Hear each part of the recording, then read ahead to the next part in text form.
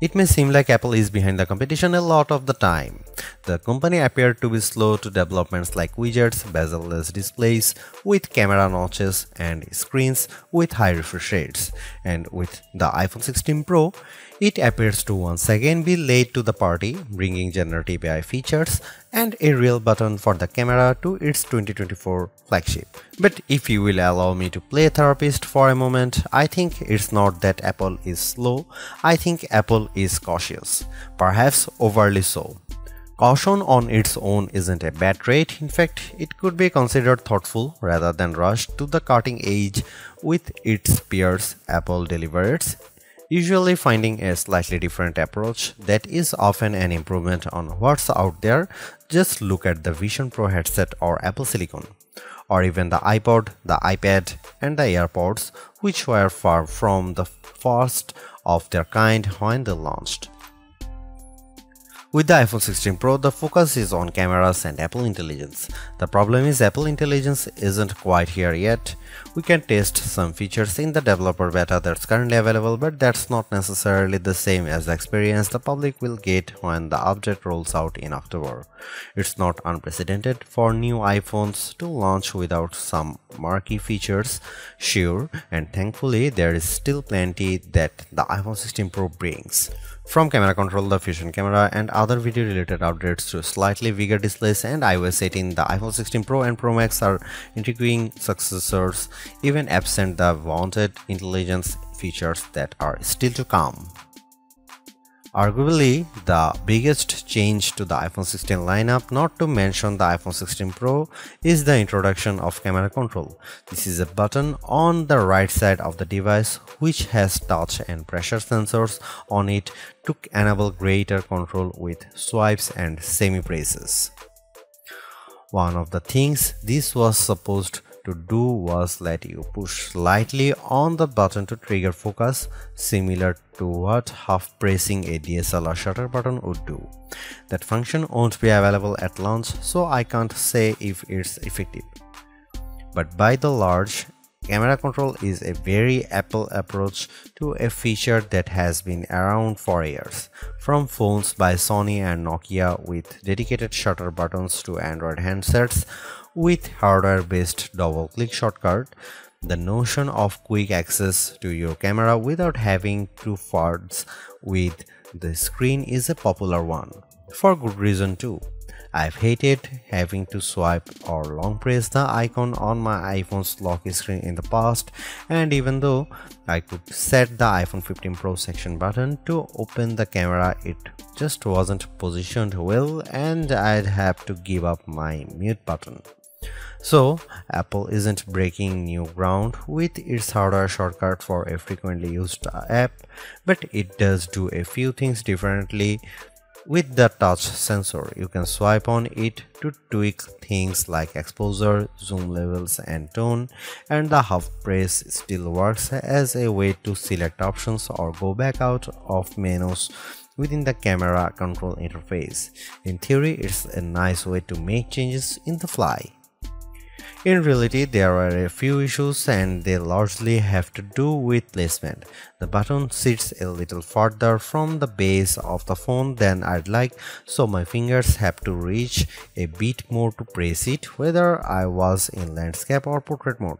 This wasn't usually a problem when I had both hands free and could steady the iPhone with my other hand and readjust my grip. But if you are trying to take a quick shot with just one hand, the button's location can feel unintuitive. Of course, everyone has different finger lengths and ratios, so it's entirely possible that other people find this logical. It also depends on your grip. If you are cradling the bottom of the device in your palm, it's harder to maneuver. If you are covering part of the screen and reaching out for the button head on, it's slightly easier to use camera control.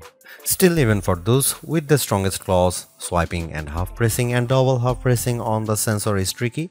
I was only ever really able to do that if I had my thumb holding up on the bottom edge and my middle ring and little fingers steadying the right end of the phone. Maybe this is a new camera grip I just need to relearn for this button. The awkward placement is a minor gripe compared to what I found most annoying, the button's touch sensor. Not only was it difficult to swipe through different settings when holding the device with one hand, it also reacts to accidental touches and swipes. Sometimes the phone would slide down my palm and change the exposure or zoom level, completely ruining the vibe. I should point out that you can go into accessibility settings to either tweak or swipe sensitivity or turn it off altogether if it really bothers you. Honestly, if you are planning on making adjustments with camera control, it's best to have time, patience, and both hands free. In those situations, I had a lot of fun editing settings and watching them by reflected in the viewfinder in real time. I also liked zooming in and out of subjects, decomposing a shot and tweaking exposure till I liked what I saw before then pushing down to snap the picture. I especially loved this while recording video since it makes slowly zooming in or out of a subject smoother than using the on-screen slider. Even if you are not a glutton for buttons, there are still some camera updates that might intrigue you. This year's flagships sport what Apple calls a 48 megapixel fusion camera, which has a faster quad pixel sensor. This enables what the company describes as zero shutter lag, which is wording it has used repeatedly over the years. In this case, it's referring to how quickly the camera will capture a shot after you press the shutter button. I will admit I was initially confused by this update, in part because it requires relearning some behaviors I had adopted to mitigate the shortfalls of older cameras. Basically, the iPhone 16 Pro's cameras are now so fast that when I asked someone to throw something so I could capture it in motion to see how still the images were, my shots ended up being of the person holding the object.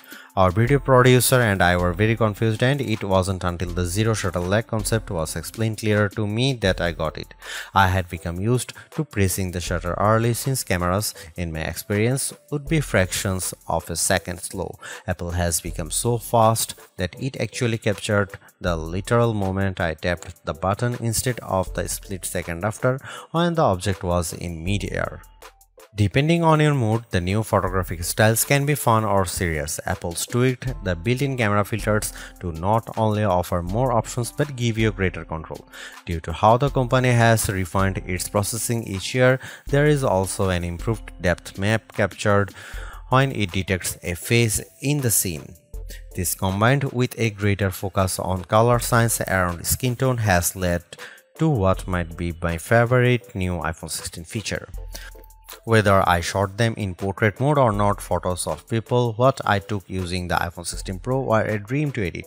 Simply switching between the standard, natural, luminous, quiet or ethereal styles already resulted in improvements to be colors and shadows, but I could also tap on each thumbnail to access the new editing touchpad and drag a dot around. This let me more precisely tweak the hues and contrast levels, and an additional slider below let me adjust how warm the image was.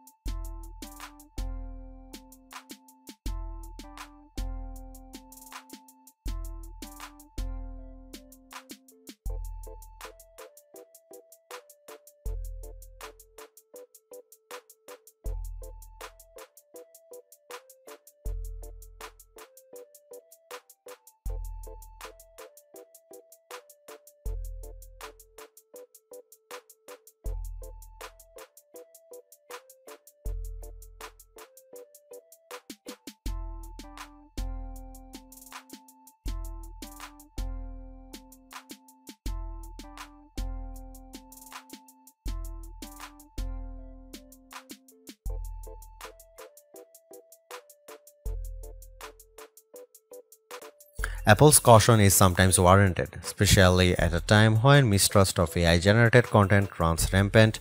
The company taking its time to get Apple Intelligence right is understandable, but its deliberation doesn't always lead to winners. While I appreciate the attempt to differentiate camera control with the touch sensor for more versatility, I am not yet convinced on its usefulness.